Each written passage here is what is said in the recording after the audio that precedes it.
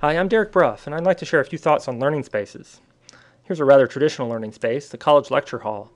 Note how the furniture directs attention to the teacher at the front of the room.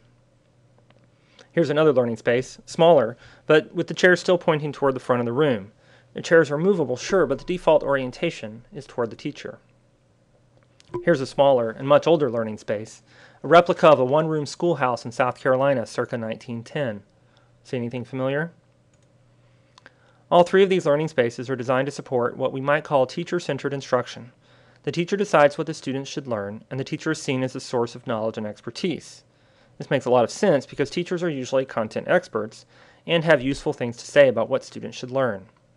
But it's worth contrasting teacher-centered instruction with learner-centered instruction. In these learning spaces, the learners get to decide what they should learn, and the learners themselves are seen as sources of knowledge and expertise. This makes sense too because learners are pretty significant stakeholders in the learning process, and because everyone brings prior knowledge and experience to the learning communities they join. We're used to learner-centered instruction. Take a look inside any small seminar class, like this one taught by David Silver, and you'll see students directing and contributing to the conversation. A couple of years ago, I hosted a monthly game night for friends of mine, playing Settlers of Catan. We learned a lot about the game, both by playing the game and by investigating the game individually between sessions. As learners, we were entirely self-directed. Learner-centered instruction can happen in larger settings too. Eric Mazur teaches introductory physics. Although he has a strong role in determining the physics content addressed in the course, he uses peer instruction to help his students teach each other the course content, using clickers and other technologies to facilitate this. Sydney Eve Matrix teaches a 300-student course called Digital Media Theory and Trends, entirely online. Students influence the direction of the course and contribute to the shared learning experience through blogging, social bookmarking, and other online discussion tools.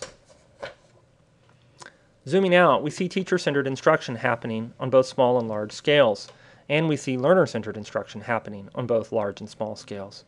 But what happens when we move from large to massive? This is new territory for education, but we're already seeing both teacher-centered and learner-centered models. Want to see a great college lecture? There have been companies around for decades that will provide that.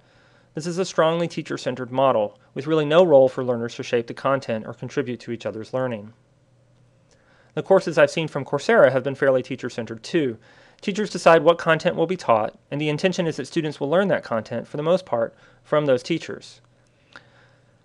Peer-to-peer learning is encouraged through online and in-person study groups, but these are pretty loose interactions, not like the intentionally designed activities that Mazur and Matrix employ. The edX courses seem to be similarly teacher-centered, although there have been some interesting learner-centered developments here. Last spring, a high school engineering class in Mongolia participated in MIT's Electronics and Circuits course. This local learning community was fairly learner-centered, with students developing their own projects and learning from each other. Also, a group of students in that same course wanted to take the following course before it was ready for the edX platform. So they've started up their own MOOC, using already available materials from MIT's OpenCourseWare initiative. And of course, when you look at the connectivist MOOCs, you see highly learner-centered spaces. The teachers decide the course topics and design course activities, but students have a strong role in shaping the direction of course discussions and in contributing to those discussions. The structure of the MOOC is designed to help students learn from each other. What can we learn from these examples about the spaces where learning occurs? We see teacher-centeredness in both online and in-person spaces. We also see learner-centeredness in both online and in-person spaces.